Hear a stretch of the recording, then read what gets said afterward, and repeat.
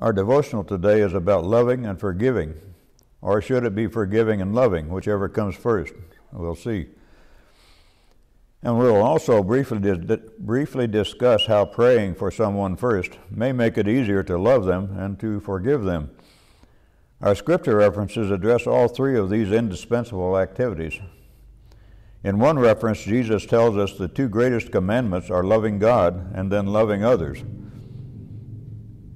And in other scriptures, we're told to forgive in order to be forgiven by our Lord. And in still other scriptures, we are told to pray without ceasing. The subjects of love, forgiveness, and prayer are especially appropriate this year, given the level of anger and bitterness evident in our country in the lead up to the November election and continuing now, even as we speak, and continuing around the world as well because of increasing violence, the COVID pandemic, natural disasters, and other causes. This is about forgiveness at multiple levels. Now in Matthew 6, 14, 15, Mark 11, 25, 26, and Colossians 3, 13, all tell us that we should forgive others in order to be forgiven ourselves. Forgiveness is often hard because we're human and sinful. Sometimes we have to forgive the same persons, including ourselves, for the same thing over and over again. And in this regard, it's very important to note that forgiving someone is not the same as accepting their evil actions. In this regard, just remember Jesus and the money changers in the temple. So what is God's solution for how we deal with love, forgiveness, and prayer? Because of God's great love for us, He saves us by letting His Son die for our sins. In Ephesians 2:4 we read, "But God, who is rich in mercy, because of His great love that He had for us." Unlike humanity, God has a completely different nature. God is love, unlimited. 1 John 4:8 says, "The one who does not love does not know God, because God is love." Love is one of God's intrinsic attributes, but when this love is applied to sinners, it becomes grace and mercy. It comes as a shock to some of us when we discover that we're not saved by God's love, but by God's grace and mercy. In His mercy, He does not give us what we deserve, and in His grace, He gives us what we do not deserve. That grace comes through His kindness, personified by His Son, Jesus Christ. What was the kindness that God expressed to us? It was forgiveness. We don't deserve His forgiveness, but God is loving, and therefore He forgives. There is only one suitable response to this kind of love. We are unable to produce the work that can solve our problem. Instead, our response needs to be that we accept God's gift. But when it comes to Jesus, people tend to hesitate because Jesus consumes our entire life. But He just wants to work through us and change us. He wants to do good works through us here on earth. We need to remember God is about mercy. He forgives everything without limit. He forgives flaws out of His love. The key truth here is that God is infinite love.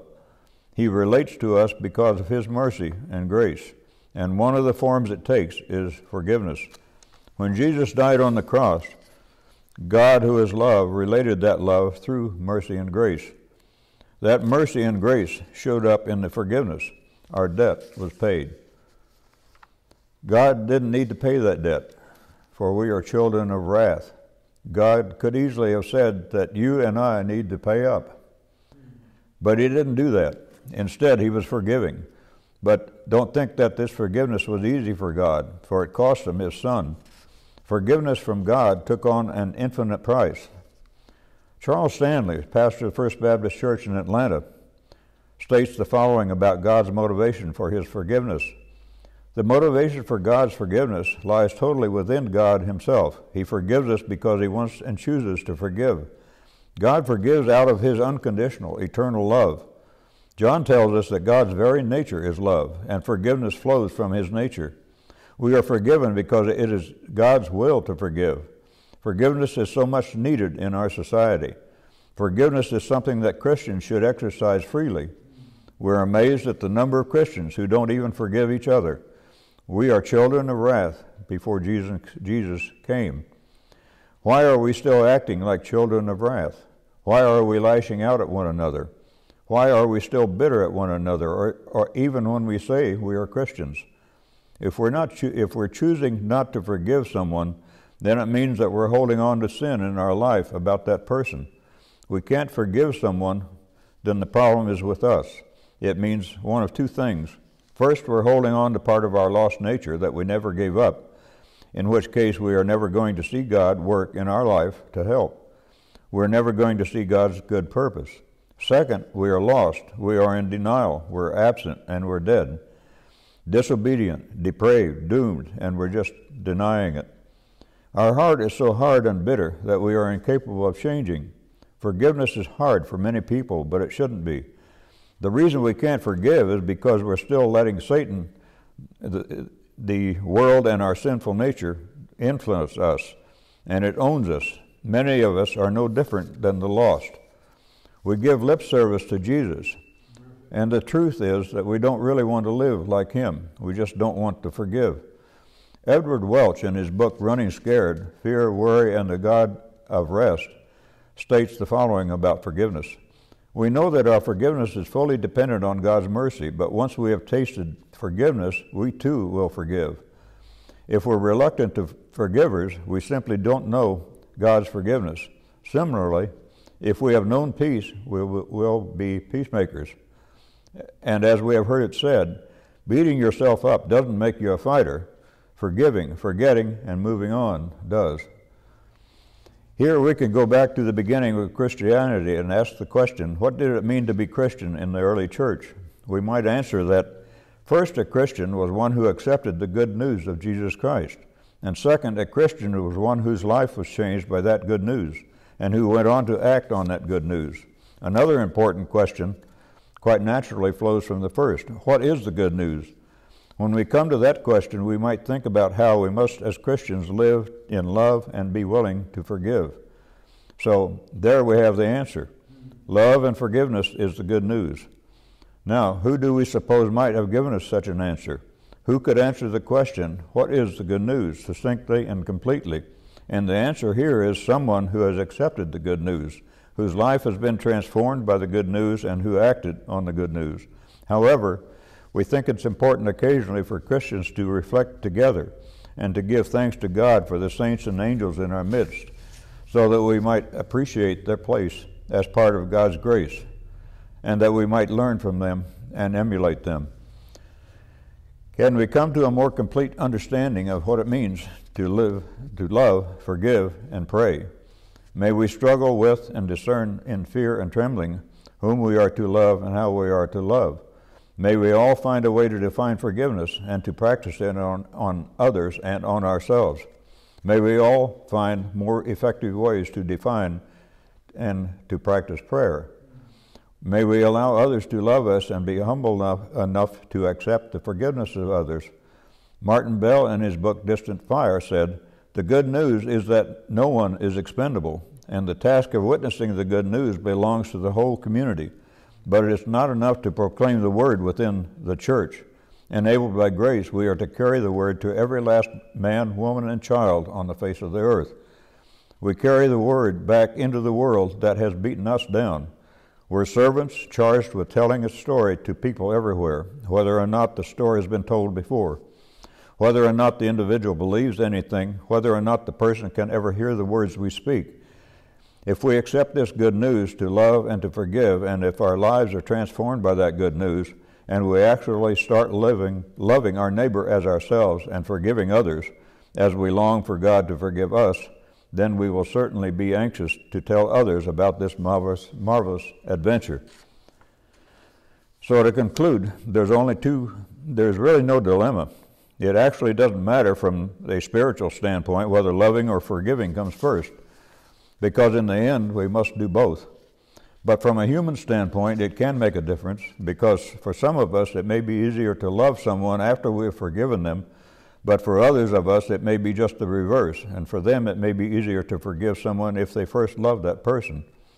Also, for some of us, praying for a person first may make it easier both to love them and to forgive them. Anyway, we still have to do both, and perhaps all three.